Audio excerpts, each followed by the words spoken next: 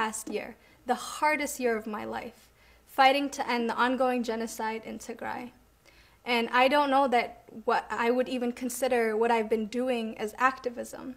It feels more like a literal fight for survival. I can't even say I'm fighting for me and my family, because at this point, I don't even know if any of my family is alive due to the entire region being cut off from the world. But I know inside what the right thing to do is, and that's to focus on the facts and keep fighting.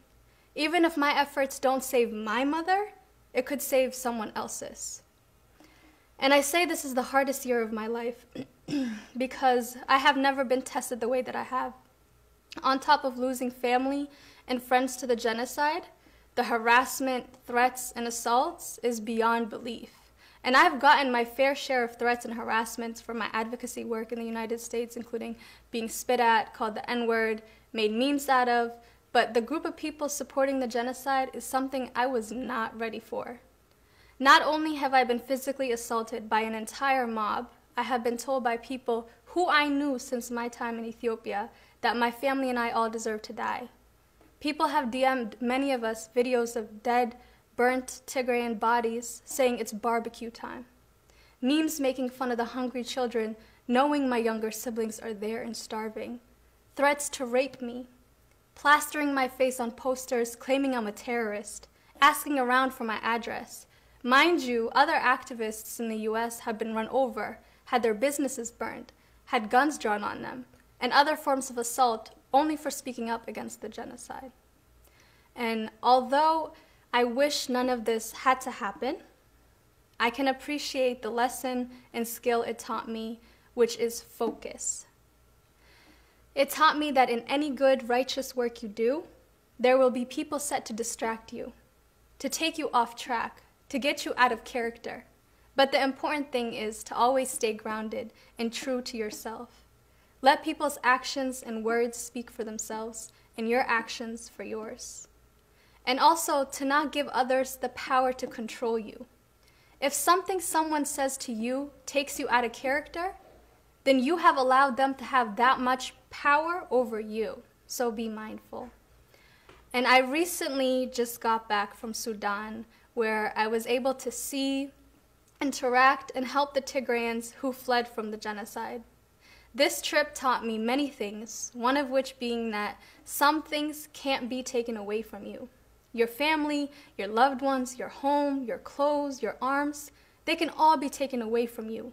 But there's something within you that no one can take away. The Tigrayans I met had so much taken away from them, but yet they were still full. For them, they were full of resilience. They had activated and watered that inner part of themselves that I was talking about earlier. Rather than revenge or anger, they shifted their energy, focus, and visions on how to rebuild their home, how to heal their people. Some there who have very little are doing all they can to create spaces for the most vulnerable, including spaces for children to dance, sing, learn martial arts, poetry, and drama. I saw people manage to find inner peace in the midst of chaos, in the midst of genocide.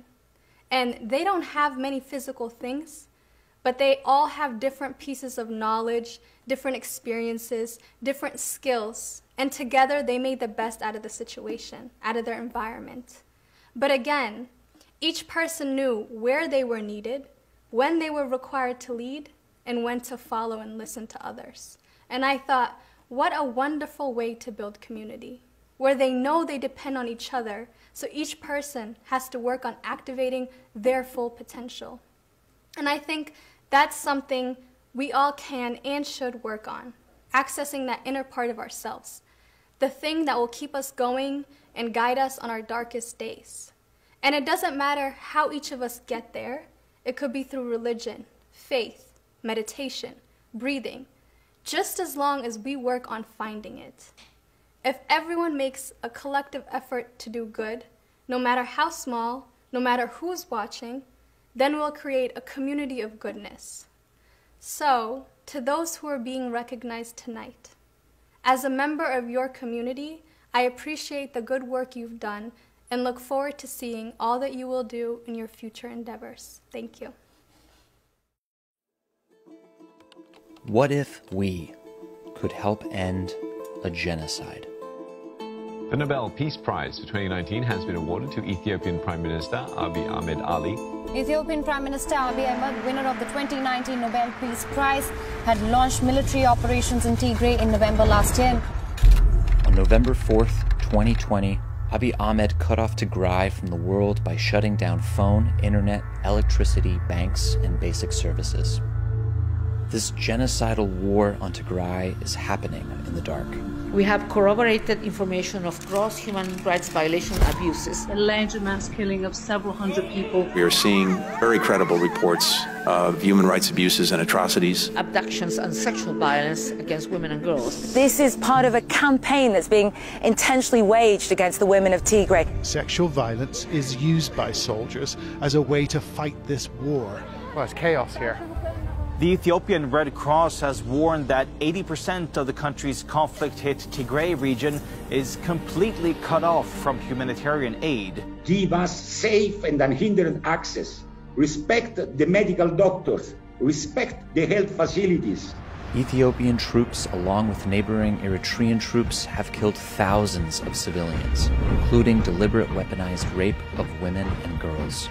Some have called this another Yugoslavia or Rwandan genocide in the making. But today, we hope to change that. Join us in spreading awareness about what's happening in the dark, using hashtag Tigray Genocide and hashtag Free Tigray to pressure the international community to restore peace, provide relief, and ensure accountability in Tigray. 4.5 million people, or 91% of Tigrayans, are on the brink of starvation. But if we band together, we can fight this man-made humanitarian crisis and help ensure a peaceful and thriving Tigray, united as one for the good of helping others. Free Tigray. Helping Tigray.